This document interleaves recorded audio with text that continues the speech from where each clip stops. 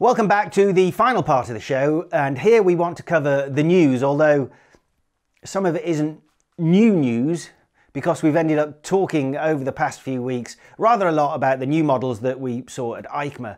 So to start, here's a bit of that old news that I think is still worth mentioning because it is, after all, the setting of a new land speed record, and it involves MotoGP and World Superbike legend Max Biaggi. You may remember that we first mentioned him on the programme for breaking a land speed record back in November of 2020 when he set a speed of 408 kilometres an hour on an electric bike, the Vauxhall Wattman that was built by the French Venturi manufacturer.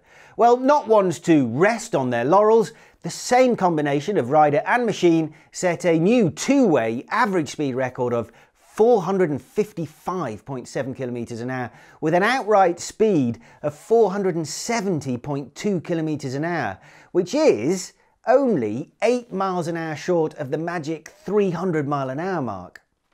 The records were set towards the end of November at the Kennedy Space Center in Florida on the 4.6 kilometre long runway that was designed as a landing spot for the space shuttle.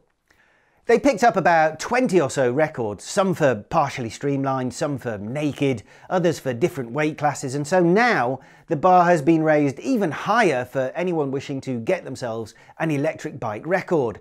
In amongst all those new big numbers is one for a naked bike that is a record for a bike that's got either an electric or an internal combustion engine, and that's set at 370 kilometres an hour, which is pretty tasty when you haven't got a fairing.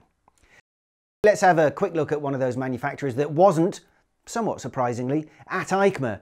Our orange brethren from Austria have been very busy with new models these past few years, and it looks very much like KTM will continue with that rate of development into 2022.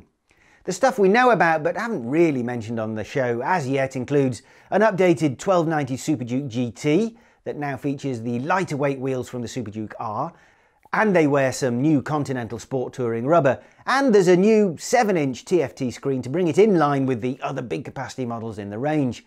There's also a new Super Duke R Evo for 2022 that has the same engine and chassis but features WP Apex semi-active suspension, although the standard R will remain on sale alongside it.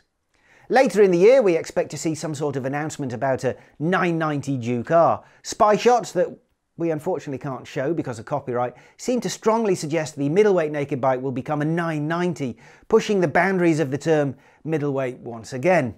If the naked bike goes that way, then maybe we'll also see a GT version, and we'd assume that the adventure models will follow suit soon after. It hasn't taken them too long to get from 790 to 990, has it?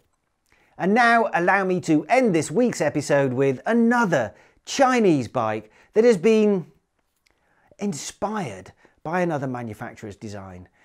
It might make you laugh or cry or maybe even a bit of both, but I know it makes me despair for the morals and business ethics of the great state of China. Take a quick look. Do you recognise this? Yes, of course. It's a Panigale, is it not? Just left out in the sun so the sharp lines become a bit blobby, and the Ducati red changes its hue to something cheaper and nastier. Or what about this? If you fancy a V4 Street Fighter and you've had 15 pints in an afternoon drinking session and can only see, barely, through the one eye, you might think this is a genuine bargain. Until you wake up the next morning with a blazing hangover to discover that you have bought a sad imitation of the real thing with some dreadful little engine, horrible suspension and brakes that wouldn't even stop a mountain bike. Unfortunately, the lure of big money means that this sort of thing is going to keep on happening. Ducati could conceivably file some kind of lawsuit, which they know in the free and fairly useless courts of China will never succeed, so they'd rather ignore this affront to their dignity and concentrate on selling more of the real thing to a market which they have as yet barely begun to tap. Oh well. Long may the People's Republic of Rip-Offs continue to illuminate their true selves and provide us with such amusing little stories. And on that note of pure frustration, that's it for this episode. We'll see you again next week.